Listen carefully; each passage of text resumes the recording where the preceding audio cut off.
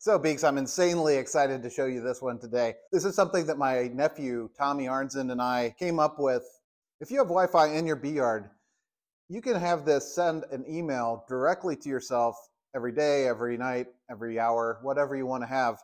And when you see something cool, you can put it on Instagram, put it on Facebook or whatever. Tommy and I remember saw a butterfly that sat down on one of our hives and was just watching the bees go back and forth. It creates almost a social environment, especially if you're beekeeping with some other people. So my family, my parents, my siblings, we did beekeeping back in the 80s and 90s. My nieces and nephews came to me in the early 2020s and said, we really would like to get into beekeeping as well. It's kind of a family tradition. Could you help us to get into beekeeping? And it's rekindled my interest in beekeeping. When we started, my nephew, Tommy Arnzen, and I talked a little bit about how could we not just put bees out there, but automate the process of being able to monitor them. Initially, I designed something like this with just off-the-shelf products. I had built it for my garden to be able to take snapshots every day of my garden to see how it's growing over time. I asked Tommy if he'd be able to take it and modify it and see what he could do with it. And he did some amazing things like putting a temperature sensor on it, taking all of the pictures from our apiary and send them in one email. So what I'd like to do today is show you how to make this kind of a thing, simpler version of it. I'm going to go a little off topic and share something with you that surprised me a great deal. I was 300 miles away for Easter after reinstalling the Bee CCTV in the spring, a little earlier than I typically do. I got the email from the program like usual. It surprised me that not only was there a lot of pollen coming in, and even some drones coming in and out. This early in the season, I couldn't find any flowers to save my life. There's yellow pollen coming in, there's orange pollen coming in, which was a bit early in the season. But one of the things that surprised me the most was this streak of indigo that I started to see come through. I'll do this in slow motion. But you can see here, the bees in their pollen baskets have this indigo blue. Take a look at the bee at the lowest point here. Just indigo blue pollen in her pollen basket, which really surprised me. And here's another in the upper right-hand corner. It made me start wondering what kind of flowers that they were foraging from, and I realized that there are quite a few that start up very early in this area in Chicagoland. I think this shows the improved experience that you can have with your bees using this kind of technology. I tried to make sure when I put this DIY together, step by step, that it would be easy enough that somebody that doesn't have a lot of experience with electronics, doesn't have a lot of experience with woodworking, would be able to build this themselves. You can definitely do this with the material I've provided. So without further ado, let's go ahead and get started. Today we'll build this entrance camera. It's easy to build, it's cheap to build, and we're using components that are right off the shelf. I have a link in the show notes that allows you to be able to follow along, be able to see all the different components, and to break this apart and see what all of the different components are in the breakout. You can look at the camera and then all of the fasteners that are holding it in place. We'll be using a Raspberry Pi. For those of you that aren't familiar with a Raspberry Pi, it's a small but powerful computer that is only about 15 bucks to 20 some bucks. Please don't let the Raspberry Pi intimidate you. It's as easy as using your desktop computer. It has a power cord, and then it also has an SD card, which is where we're going to be storing all the photos and the videos of our bees. Then of course we have the outer cover, which keeps this weatherproof. I honestly think I couldn't have made this easier to build this thing. You can clone it over and over again and just reuse the same software. I have not put microphones into these, but if you all would like to see microphones on this, put it in the comments and I'll put it together. Tommy and I designed this to be on the front entrance. The reason for the front entrance is that this is where all the bees' activity on the outside of the hive occurs. You see them coming in, you see them coming out, you see them bearding. The only time that you have any real issues is when there's so many bees that they're bearding not only here, but also on the camera. Then you're not able to see a whole heck of a lot, but that doesn't typically happen all day. So if your bee yard has Wi-Fi, you can set this up to the Wi-Fi and directly email yourself. I'll walk you through step by step how to set up the email program. And if you don't have Wi-Fi in your apiary, no worries. There's a lot of different solutions for that as well. I'll show those to you later in the video. So regarding the emails, you can have the device email you every day a photo of what's going on with the bees, or you can have it send you a video and be able to view the video in the email or be able to download it directly. So beyond the emails, I also built a web server onto the device itself. So this is a web browser. You can see that I went to hive1.local. I can go and look at today's photos. That's a pretty funny one with the bee. You can click the two dots to go back and then go to videos and watch one of the videos right in your browser. I developed this capability to be able to use this in a bee yard without having to have any network connectivity at all. We'll talk about that a little bit later in the video. I've also built a very simple setup program. It'll walk you through all the things that you need to configure. It'll also check for errors and that type of thing. I know I keep saying this, but I really want this to be so super simple that anybody can set this up and be successful with it. Some of you may be saying, you know, I could just go out and buy a Nest camera by Google and put that into my apiary, put one on every hive, and it does a lot of these types of things. For the expense, you'd have to go to the bank to take out a loan. For the Nest camera, you're talking somewhere around $130, $150 per camera.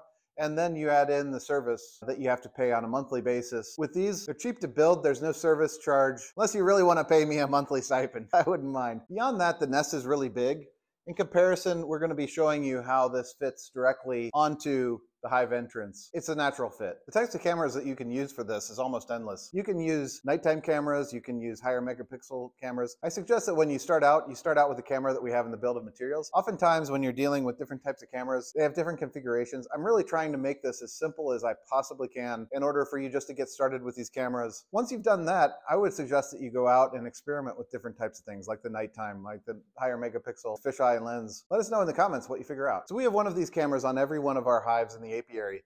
But beyond that, we actually have one that's for the apiary itself. When you're dealing just with the hive itself, the bees are really only coming in and out during daytime hours. So really sticking with a normal camera that only has daytime, it works okay. And you're not going to see a lot of activity from the bees themselves during the nighttime hours. I wanted to mention also really quickly, some of you may see this online.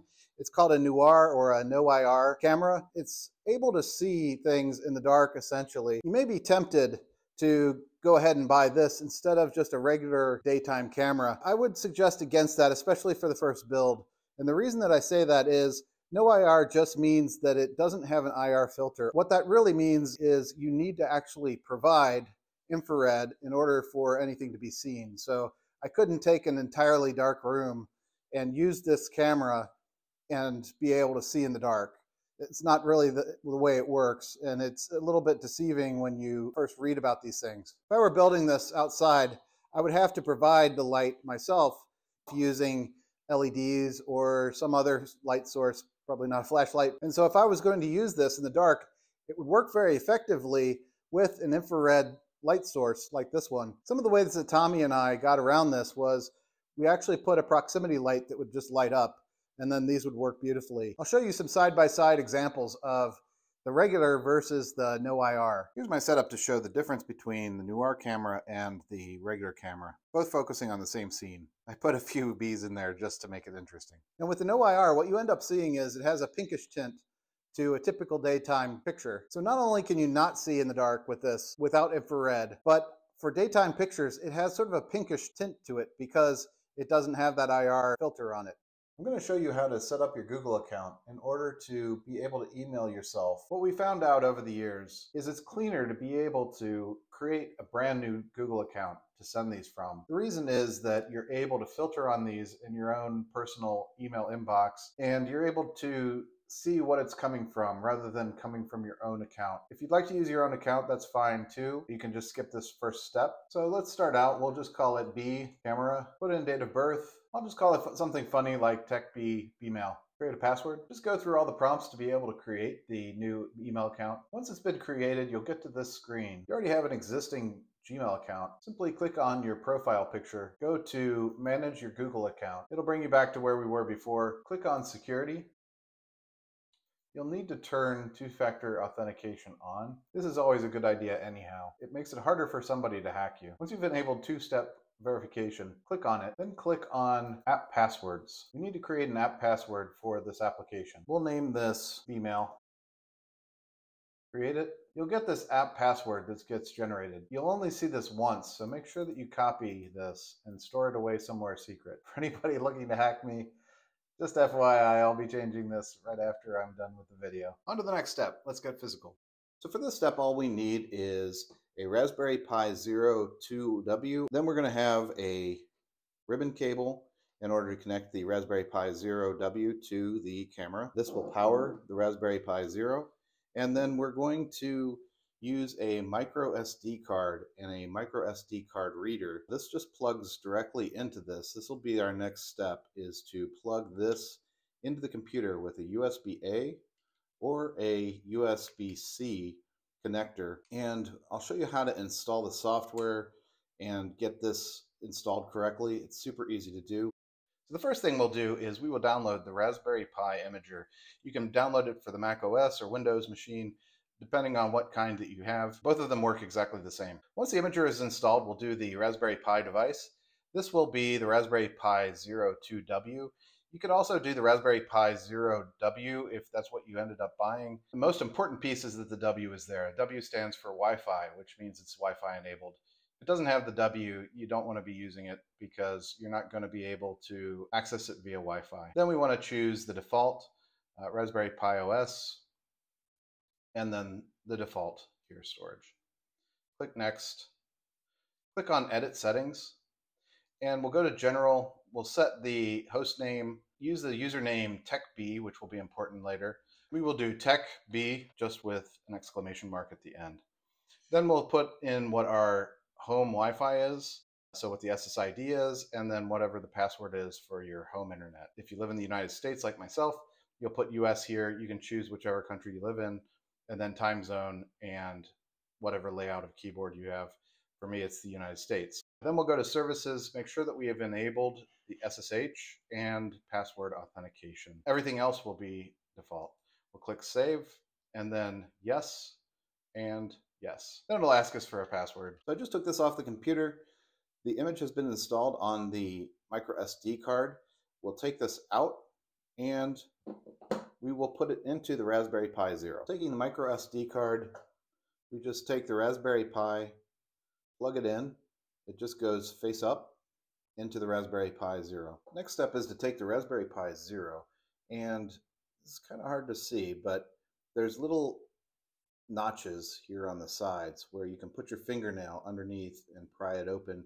You do it gently, but once you get it open, you'll take the smaller side of this ribbon cable and you'll take there's one side that has pins on it. There's one side that has just a black backing. You want to take the black backing and put it into the Raspberry Pi. Once you have it in there, you'll close either side just to tighten it up. Very similar procedure. We're going to use our thumbnail to open up these little thumbnail notches, and the pin side will go towards the camera. The black side will go away from the camera. Get it in there tight, and then close it up on both sides, and voila. Next, we plug it in. This side goes to the wall. This side will go into this port. Once it's plugged in, you'll see a little green light that flashes occasionally.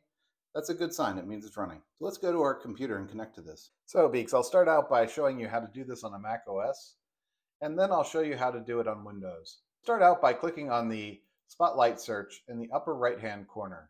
You can do this in Terminal or in iTerm. Either is fine. This is a simple command line interface. The first command we'll do is ssh techbee at hive1.local. You don't need to know how these commands work, but just so you understand, the techbee is the username that we created. Hive1.local is the name of the Raspberry Pi that we gave it. It's the computer name. If you're a Windows user, you can follow along. It's exactly the same commands. We'll just go to the Start menu, type in PowerShell, and we'll do ssh techbee at hive1.local. If you're using a Windows machine, just go ahead and follow along. Same commands. We'll type in yes. Then we'll type in the password. It's techbee, same as the username, with the exclamation mark. Now we're logged into Hive1 as techbee. And the next thing we're going to want to do is type in sudo rasb config. We're setting up VNC to be able to remotely access the machine. It has a nice user interface where we can just go in and do interface options, VNC, say yes. Now we can type in exit and exit. Next we'll install Real VNC. You can do this on Windows, on Mac. It's exactly the same. You can also do this on a mobile device like iOS or Android if you want to use that instead. So we've installed Real VNC Viewer. Next we'll type into this command bar hive1.local. That's the name of our Raspberry Pi. Then we'll hit enter. We'll hit continue. We'll give the username, which is techbee, and the password, which is techbee, all lowercase, exclamation mark, and click on Remember Password. This is a one-time setup. Now we're actually on the machine itself. So this allows us to do all kinds of stuff on the Raspberry Pi. So I've created some source code under Entrance Camera. It's on GitHub. You don't need to understand how any of this works. I'm just showing it to you in case you're curious, in case you would like to dig into some of the details. By creating the source code, I'm trying to eliminate as much of the heavy lifting as possible so you can just focus on your bees. In VNC, if you haven't already opened up the terminal, open it up now. First type in cd desktop. This is going to bring us to where the desktop is located. Type in the git clone command. It'll use this address to pull down all the code that I've built to this local desktop. And you'll see in the background that it has put it onto the desktop. I'm putting it on the desktop so that it's easier to find. Next, type in cd entrance camera. Type in python setup.py. I've created this program to do all the heavy lifting. If your bee yard has Wi-Fi or you plan to have Wi-Fi in your bee yard soon, type in yes here. Then type in the email address that you created earlier. For me, that's techbee.mail@gmail.com. Then type in the password that you created. For me, that's OBAU, etc. And then recipient email. Then choose how often you want the photos to be taken. These are the still photos. In my case, I'm just going to do that once a day. Then choose an option on how often you want to record the videos. You can do it not at all, which is 0. You can do it daily, which is 1, or you can do it hourly, which is 2. I'm going to do that hourly. Then this part will take a bit of time. It'll install all the packages needed onto the Raspberry Pi, and we'll configure everything that we need. So everything has been installed, and we should be good to go. We'll type in sudo reboot, which will reboot the machine. It will stop our VNC from running. It'll show attempting to reconnect. This is normal. It's just rebooting the machine right now so that when it starts back up again, it will have all the settings that we're looking to have. And then it reconnects with the command line being closed out. This is what we would expect. That's all the techie commands we'll need for this project. Not too hard, right? Now let's move on to building the hardware. First thing, we're going to want to inspect the plastic cover. You may not be able to see it, but there's a big scratch here. So that means I'm going to be wanting to put the camera in this area. So Beeks, this next part is going to be an optional section. Instead of doing the screws that I'm going to show you, if you don't feel like buying them and you feel like it's too much of a hassle, you can put wires through the little holes here. Then you can just tape it onto the front cover here. Same thing with the Raspberry Pi. If you just want to let it dangle around in there, you can, or you can put onto the back something like an adhesive to adhese it to the cover so that it doesn't jiggle around inside of there. Again, I'm going to show you how to do this using screws, which I find to be a pretty clean way of doing it. Another thing to mention is if you do it this way, you also aren't making extra holes that could potentially leak. So there is something to be said for that as well. Again, not pretty, but if you are just going for functionality, this is the fastest route. So the way that I did this was I took a long nib marker and it has a long head on it. I took the camera and just around each of the holes, put a dab in there. That being said, a Sharpie works just as well, pretty much. It might make a little bit of a mark on the electronics, not a big deal. I've also done it a couple times just using the drill bit. That said, it's a little risky. Some of these are very small holes and you don't want to accidentally break through. I did the same on the other side with the Raspberry Pi, just measuring it out. I'm trying to make this simpler just by putting out a drawing that I made. You can cut these out around these edges, and then with a screwdriver or a nail you can just punch through these to make holes. Same here, and then these 4 here. The power cord tells you where the power cord is in relation to where you're putting this, and this is specifically for one that you're going to put on the right side of a beehive. So you can see here I've taped it on the sides with electrical tape. You could use any kind of tape for this, really doesn't matter. And what you see here is the power cord points to where the power cord is, power cord points to where the power cord is on this side. So before we get started, I want to mention that we're going to be using drills, we're going to be using soldering irons, we're going to be using glue guns. I just want to make sure everybody is comfortable with this before you start on it. I want you all to be very safe. The drill bit we're going to be using to begin with is a 5/64 drill bit. So let's go ahead and start drilling. I will speed this up just so that you don't have to sit and watch me do this. Now we're going to be making a hole for the power cord. I use this stencil, the 29/64, in order to draw this out. You don't really need to do that. You can just draw it by hand if you want to. Just use the template that I've provided. Another quick warning, before I use the soldering iron, I tried a few times with a big drill bit, and I will tell you this is very dangerous. It grabs a hold and yanks it out of your hand. Definitely don't do this. The soldering iron is much, much easier. Again, be careful not to burn yourself. Here we go. Simply melts like butter, and you just keep going around in concentric circles, around and around and around, until you finally get to about the width that you want. And all this plastic will just burn off of this tip, so no worries about that piece, and also tips are pretty cheap. Soldering irons like these are only about $5 to $6 at a local hardware store. And there it is. It's not a gorgeous hole, but that being said, we're going to end up filling this in with hot glue. It's going to go on the side that won't be visible on the hive also. All right, so let's start out by fastening the Raspberry Pi to the plastic unit. For this, we're going to need a few things, and then there's some optional things here. Like, I think it's really useful to be able to use a pair of pliers. Needle nose pliers work really nicely as well. I'll show you how this tape works. You don't have to use it, but I think it makes it a little bit easier. Also, the scissors are for the tape. We'll also be using nuts, spacers, washers, and also bolts. As you can see, these parts are very small. Make sure you do this in a place where it can't roll away. I'll also mention that I oftentimes use a wrist magnet just to be able to keep things handy as far as anything magnetic. Unfortunately, none of these are magnetic other than the nuts. So it really doesn't come in very handy for just about anything other than the nuts. These do roll off on you though, so good to have a strong magnet around if you have one. All right, so let's start out by fastening the Raspberry Pi to the plastic unit. Start out by grabbing the bolts, and we'll put onto them the washers. They're very tiny. Once we do that, we'll put them into the holes, and we'll do this one by one. Once I've got that in place, I just cut 4 pieces of the tape. And again, this can be any kind of tape. It doesn't have to be electrical tape. This is just going to keep everything in place when I turn this around. Voila. Now we'll put the spacers on. Once the spacers are in, I will put the Raspberry Pi in place. Next thing we're going to do is put a nut on there. These are tricky. And once you get it just at a basic tightness, you will screw on the other side. So you don't need to tighten that down super tight. Once we've got the nuts on hand tight, we can take the tape off. After the tape is off, this is where it comes in handy to have some pliers. You may not need them. You could just screw this down.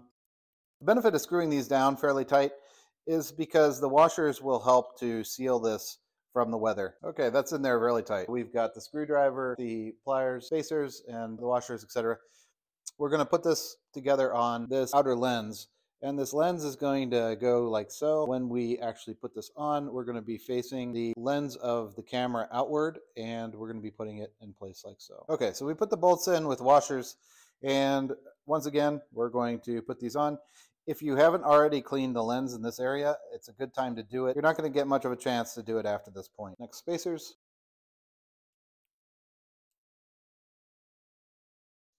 And then we're going to attach the lens to this outer lens here. This is the tricky part. You're going to want to turn it like this and put it in place.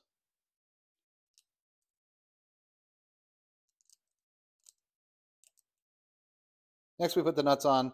Again, we're just putting these on hand tight. Tape off, screw in place either using your finger on the nut, or you can also use the pliers. Again, you want these fairly tight because you want it to be as watertight as possible. You'd be surprised at how much condensation that we found in the early days with these. Before taking the next step of screwing this in and then using a hot glue gun on all the joints, we want to test this out, make sure that everything is good with it. We'll test this by plugging it in and then using the VNC that I showed you earlier. We're doing that because we don't have any peripherals like a mouse or a keyboard, and we also don't have the monitor hooked up. We don't need it. So I've plugged in the Raspberry Pi. I'll put it here on the tabletop, and I've got a timer that will be able to show us that the recording is running. And of course, we've got to have a bee in here just to be able to show it's real. Before we close this up and use the hot glue gun, many of these plastic junction boxes come with a gasket. It's a little rubber gasket that goes around this area here. This just seals everything up nice and tight. And there we go. Then go ahead and close it up, and we'll put the screws in.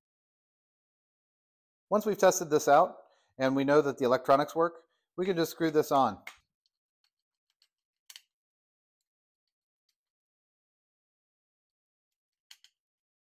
Regarding putting the hot glue on the screws, it's one of the things we learned early on. You can see here with the rust. Anything that doesn't get that hot glue ends up rusting. So always good to seal it up as tight as you possibly can. It just goes to show how much wear and tear it takes over the course of the year. So Beeks, the next step in the process is the glue gun. This is because we have these gaping holes here. Obviously, when condensation gets into this container, it's a bad thing. So we'll obviously fill this in. We also oftentimes will put a little bit of hot glue here, here, here, here, sometimes even on these. I'll leave that up to your imagination. Also in these holes as well, and then on these potentially as well. And then we actually go around here with hot glue as well, and then finish it off with a little bit of either duct tape or electrical tape. Electronics and water, they don't mix. This extension cord is made for being outside, so there's no worries there. So let's go ahead and glue. Put a dab in each spot. When going around the edges, one of the things you may be thinking to yourself is, why don't we just use a super glue? I typically like the hot glue a little better. The main reason is that with the hot glue, I can always remove it. So I can pick it away at wherever I ended up putting it. Whereas something like a super glue, I can't get back out. I want to always have that option, being able to get in there and get this stuff out. Part of the reason that I like to be able to get back in there by picking out the hot glue is mainly because, for example, you see the SD card. I may want to change it out in time. They actually fail occasionally with really cold weather. They do have some militarized that are built for super cold weather, for high tolerances of heat and cold, but typically I just use stuff that's right off the shelf. Also, there have been a few times where, one component fried because of moisture getting in. And when that does happen, it typically doesn't happen for everything. It happens maybe on the board, or maybe it happens on the camera or the SD card, but it typically is just one component, and that's very easy to replace in comparison to replacing the entire unit. Fill in this piece as well. Go all the way around it. This is the one part of the project that I think looks a little kludgy, to be honest. That being said, it's on the side typically of the hive. You don't really see it. You see it glooped in there a little bit. Not too bad.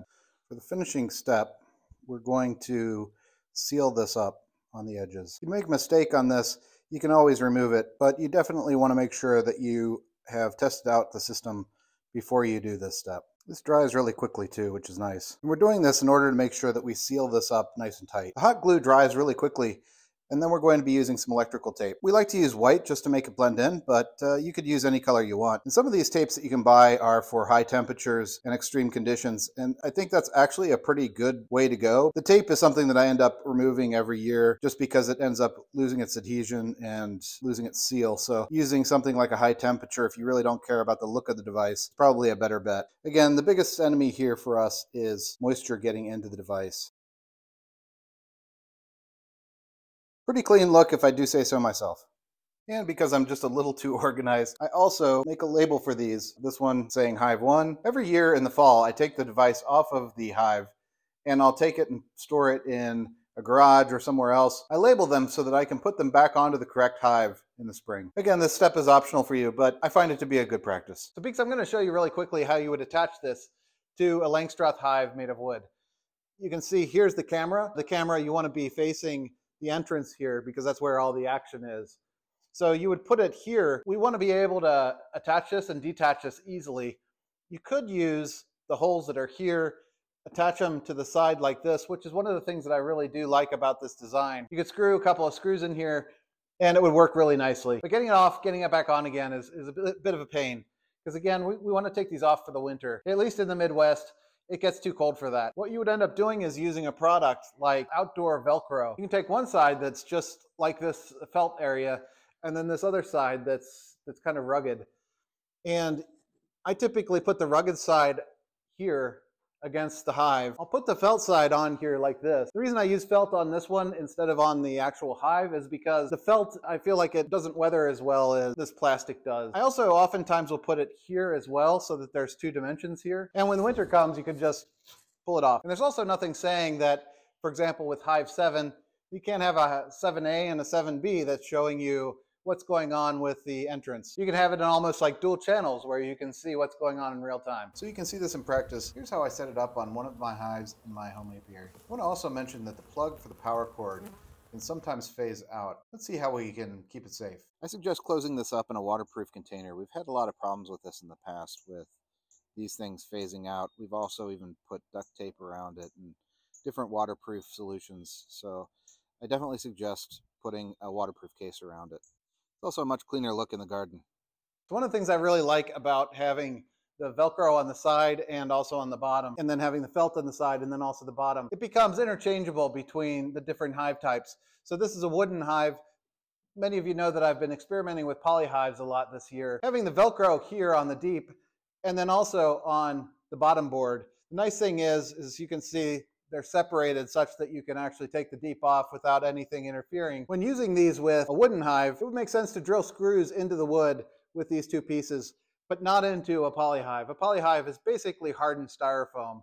And in that case, you really don't want to drill a ton of holes in here, especially in the places that aren't specifically hardened. And so I'm able to take the device off of the polyhive and put it onto another hive just like that. Now, if you were going to take this from one to another, you would want to call this device something agnostic, something like camera one or device one or monitor one or something like that. That way you can put it on any hive that you want to, and you don't have to keep track. We only have one cable in this system, but for basic cable management, I do like to use just regular staples, pushing it in here, making sure that I don't hit the wire itself. You can put staples all the way across the bottom board. They pull out pretty easily if you need to pull them out, but they also stay fast pretty well on a day-to-day basis. I typically tend to keep it on the bottom board because that way I can pull the deep up without any real issue. Typically, unless you're a migratory beekeeper, you're probably not going to be moving the bottom board much. And for the average backyard or even commercial beekeeper, this works pretty nicely. This is going to be my first year using a flow hive in my apiary. So let me know in the comments below if you've used these before. I have not yet figured out how to put this onto a flow hive. They have this nice angled entrance and then the mouse guard, which makes it kind of difficult to be able to fasten it to some area here, either through screws or through Velcro.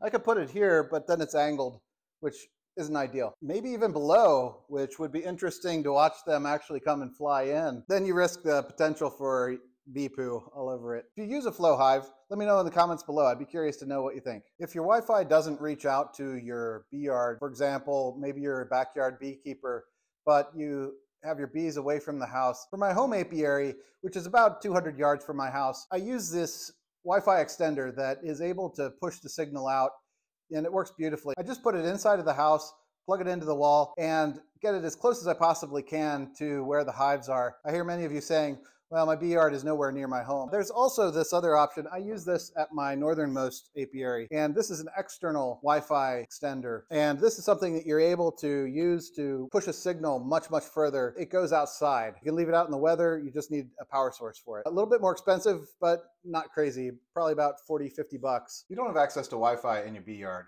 No worries, we can set up a personal hotspot. Most mobile phones allow you to set up a personal hotspot. You won't be able to get email on a day-to-day basis. Then when you're in the bee yard, your Raspberry Pi will connect automatically to your personal hotspot. To set up a personal hotspot, you just go to settings, then you click on allow others to join, type in a password, and you're off to the races. Here you can see that the hotspot is available.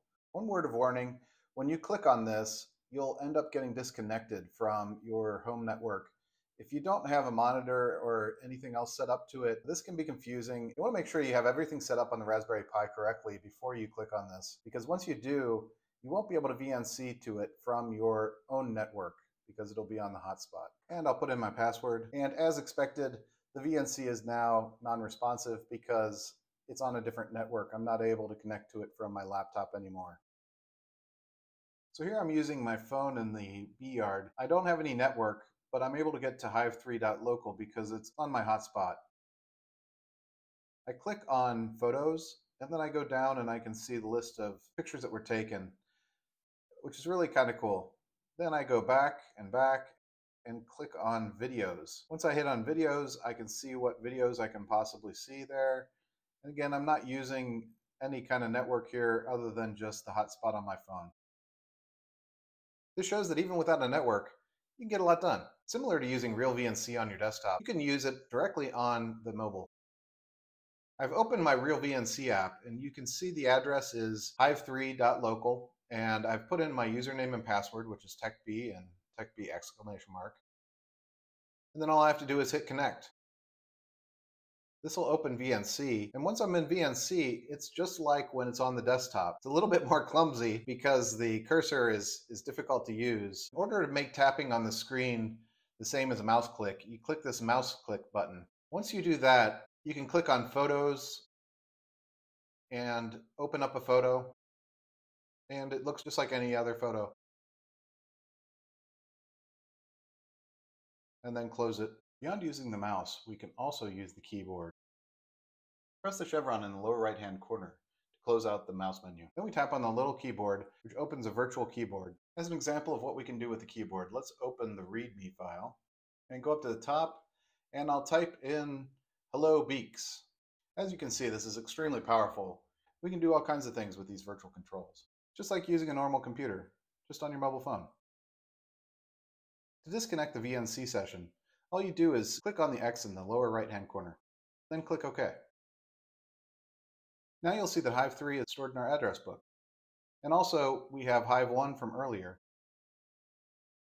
Hopefully you can see the power of being able to build an address book of all the different hives that we have in our apiary, and being able to access them on site. If you think you'll end up doing a lot more work with the Raspberry Pi, I suggest that you build a system kind of like this one.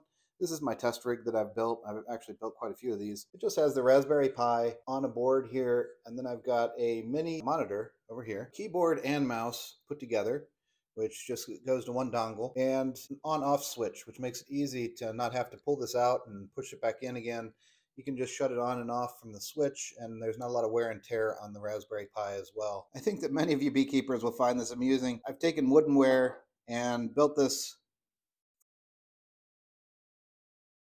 You can put it together like so, take it off, really easy. I've got the mini HDMI connected to the HDMI. It's just a converter that you can buy. I've got it in the description below. And we've got a converter from the micro USB to USB-A, and then I'm able to put in here a dongle that works for this keyboard that has both a keyboard and a trackpad. Then for the power, I have a micro USB to this Pi switch, which is really nice. You can just turn it on and off without having to disconnect. Most importantly, if you have some kind of malfunction with your Bee CCTV, you can just grab the SD card, put it into the SD card slot, and you're off to the races. You can test this out, get it up and running, and then pull this back out again and put it back into the Bee CCTV. And again, you don't need this kind of test rig. I'm just showing it to you in case you want to do a little bit more advanced work on building these out.